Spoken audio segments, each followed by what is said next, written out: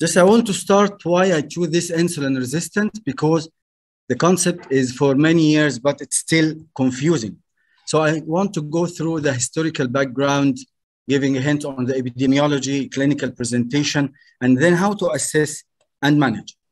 Here we can see that it was since 1921 when firstly the animal insulin was produced from animal pancreas, and up till 36 when the concept of insulin resistance was first introduced. Then in 1979, glucose clamp technique was introduced by DeFronzo and others to measure the insulin resistance. And in 1895, the concept of homeostasis model was introduced. And then until now, we are craving for understanding more and more diabetes pathology, pathophysiology, and treatment.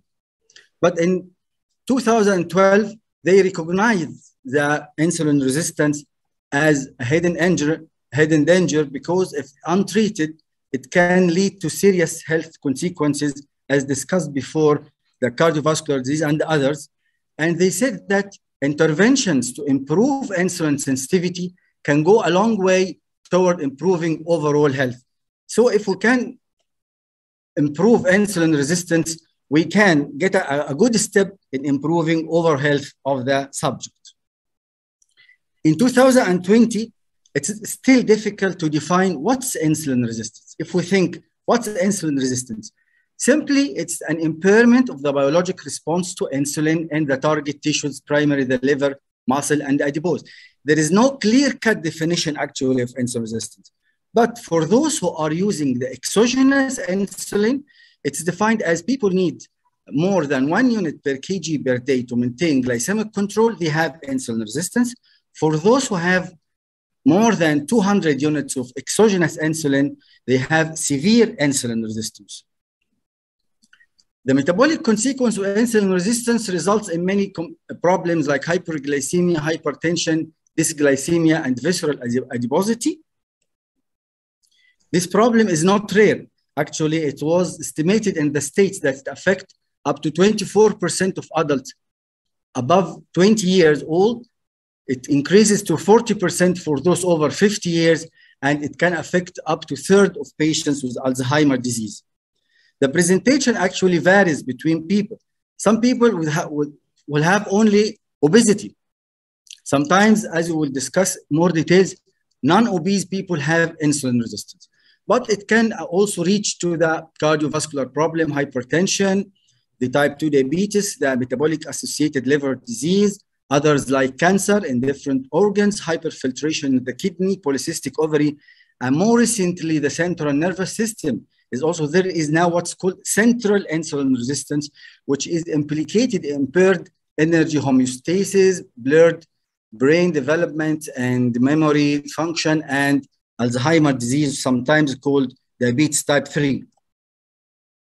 If we think about the mechanism of insulin resistance, we can say that the cellular effect of insulin occurs through two main post-receptors pathways. This is one of the phosphatidyl inositol kinase, PI3K, and the mitogen activated protein kinase, MAPK. Insulin resistance affects PI3K, which will result in the metabolic defects. But still, the MAPK is still intact, and the hyperinsulinemia can affect this pathway, causing cancer in many organs. And here we can say that the insulin resistance is in the core, in the crossroad of obesity, metabolic dysfunction, cognitive dysfunction, and obesity-related malignancy. Obesity through the mitochondrial dysfunction and endoplasmic reticulum dysfunction, with adiposity dysfunction as discussed before in other lectures, get microbiota dysbiosis, chronic inflammation will affect the insulin resistance. This through the PI3PK pathway impairment will cause hypertension, dyslipidemia, dysglycemia. On the brain, it affects the cognitive dysfunction, impaired learning and the memory. And then the hyperinsulinemia will act on the intact MAPK pathway, will cause obesity-related malignancy. At the same time, this pathway will cause more and more body weight, more and more obesity, and will go into vicious circle. And the only way to stop this one is the lifestyle factors.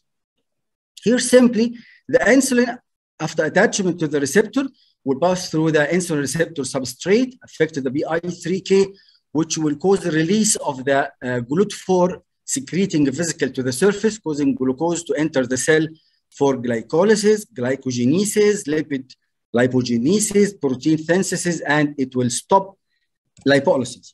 On the other hand, if the patient develops insulin resistance, we can see here that there is deposition of macrophages with the release of inflammatory cytokines, and at the same time, less movement of the glucose transport.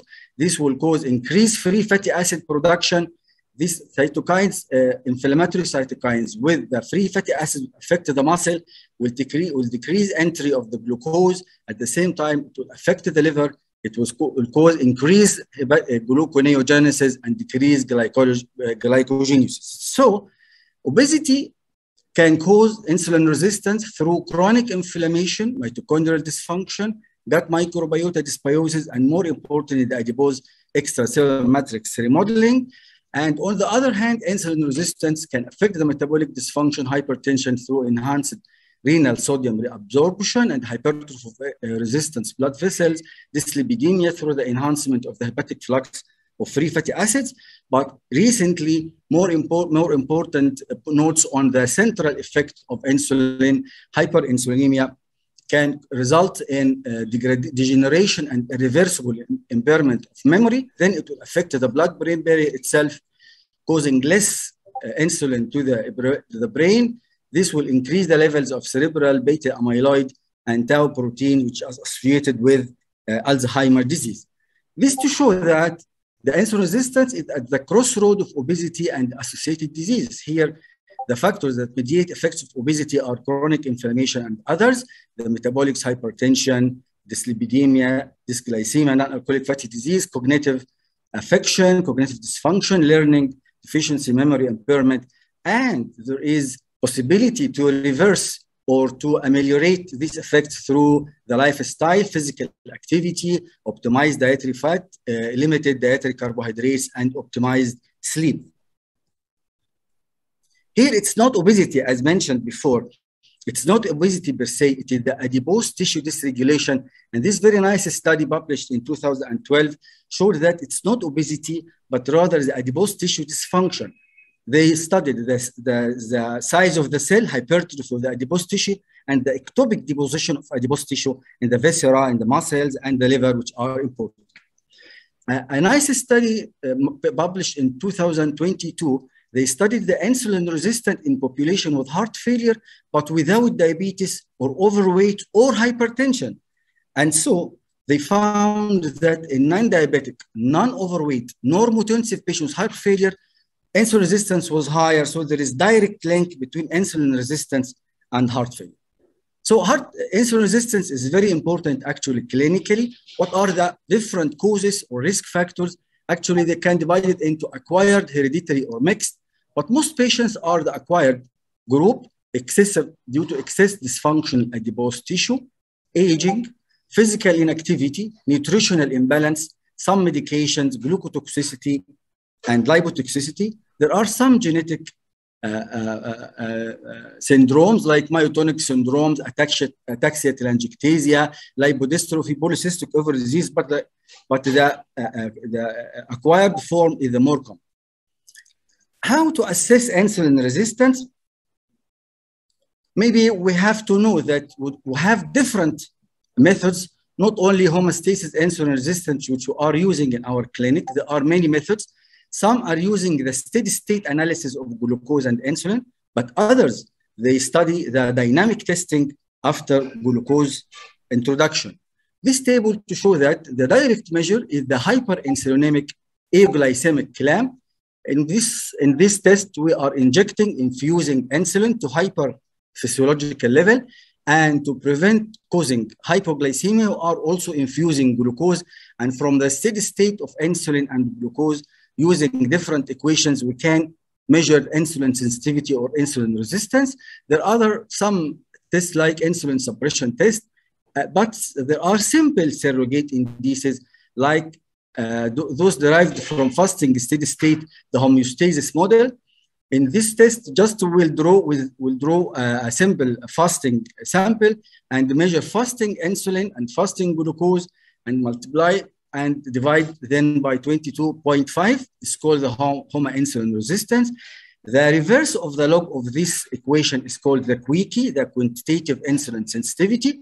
This study the steady state condition, but we can also use the oral glucose tolerance test after giving the patient 75 gram of glucose. We can measure also insulin and glucose, and we can, from using some indices like Matsuda index or gut index, we can get the insulin resistance. Here to show that we are in homoinsulin resistance, which is widely used throughout the world. We are multiplying fasting insulin by fasting glucose, dividing by 22.5. Why 22.5? Because it is the product of the normal plasma insulin and the normal fasting plasma glucose, so that this can compare with the ideal normal individual. Still, there are other surrogate markers. We can use triglyceride. It was shown that in pre-diabetes, the triglyceride more than 150 gram, more likely to have insulin resistance.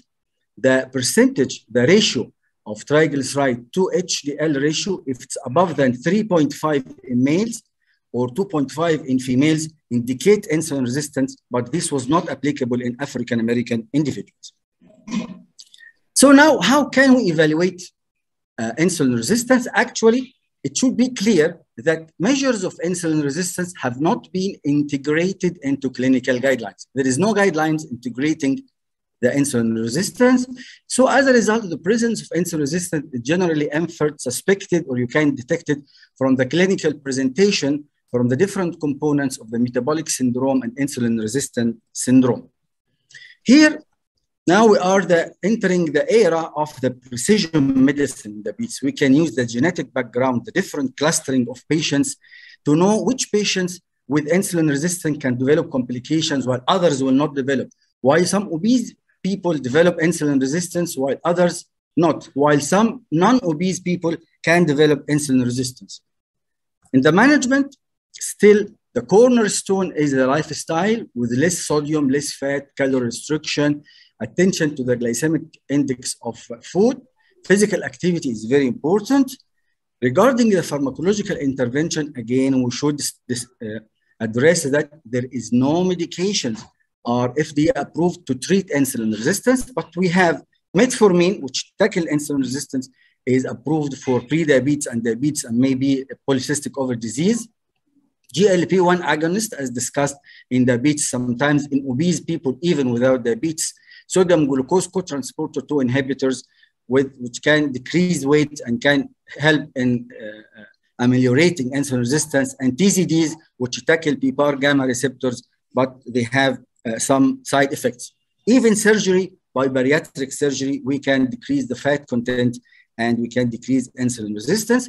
Still, we have some investigational drugs acting on fat oxidation in muscle and liver and muscle mass, like myostatin, which are still in phase 1, 2, or 3. They are not yet released. What's bothering the patients actually when they are coming to our clinic is the prognosis. They are afraid and referred from some dietitian or so. They said, go to an endocrinologist to treat you from insulin resistance. So it should be clear that the prognosis of insulin resistance actually is dependent on many factors, like the severity of the disease, the pancreatic beta cell function, the hereditary, the susceptibility, and the spectrum of outcome ranges from nothing, mildly insulin resistant, to asymptomatic individual, to individuals with catastrophic cardiovascular or cerebrovascular events. So we depend on the follow-up of the patients until we have more precise data to recognize this patient. I want to finish with a message delivered by ADA in understanding insulin resistance. They said, what can we do about it? Actually, getting active is the best way to combat insulin resistance. And proper diet and weight loss, the importance of maintaining good eating habits to prevent or diminish insulin resistance is very important. No single or specific diet has been proved. Low carb, high fiber is the most important. No medications, again, are specifically approved to treat insulin resistance. The most important sentence which we have to say is, don't give up. It needs continuous support, continuous education, continuous follow-up, and thank you very much.